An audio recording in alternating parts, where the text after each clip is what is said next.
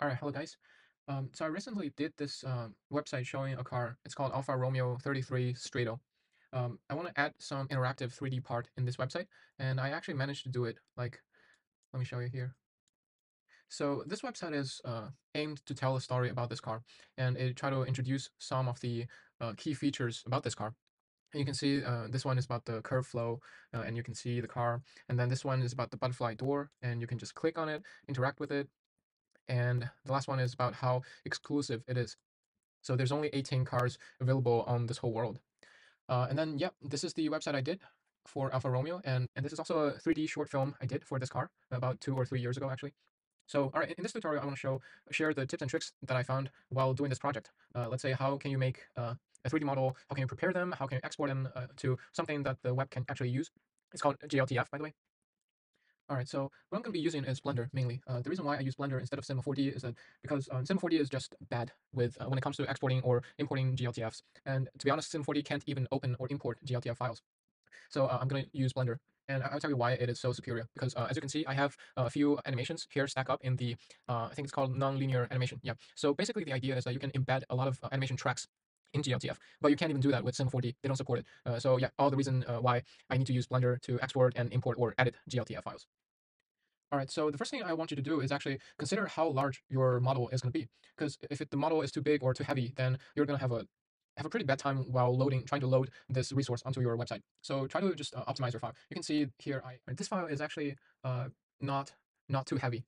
I mean, the browser can still deal with it, but be sure to check if your model is meeting the requirement of your app's performance needs. And try to delete all the unnecessary geometries. Like you can see here, I actually deleted the bottom part. I just add a very, very simple plane here, just so that my light is not going to shine through. I'm not going to see through the floor here. And yeah, just try to use some techniques to reduce the geometry load payload. And all right, the next thing is that you probably want to bake materials. If you don't want to bake materials, you can always preview them in matcap and then just add the material in your like say React or development, some other programming ways.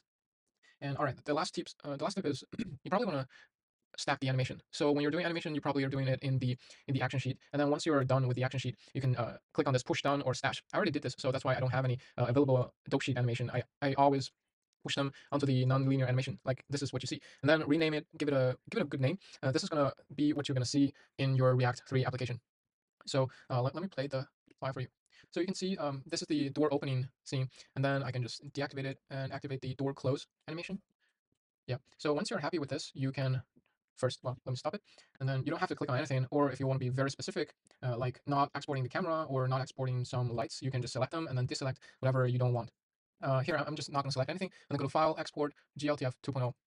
And then here you're going to see your destination, and also be sure to check the format. I think it defaults to GLB, which is a binary file, and I don't think anyone would want that. Usually I would change it to glTF embedded so that the file itself contains the material textures and also all sorts of other stuff. So you can choose whether to include selected or visible objects, and then the transform, and then data. Data is usually where you want to see if you have any modifier and if you want to apply them. And then here's the material settings. Also, I think you can you can if you have any image materials, you can select this JPEG, and then I think you can where is it? Yeah, you can turn on the compression. It's probably going to help you a lot depending on how many images or how large material you have. I'm just going to set it to automatic because I don't really export anything from Blender. And then the animation.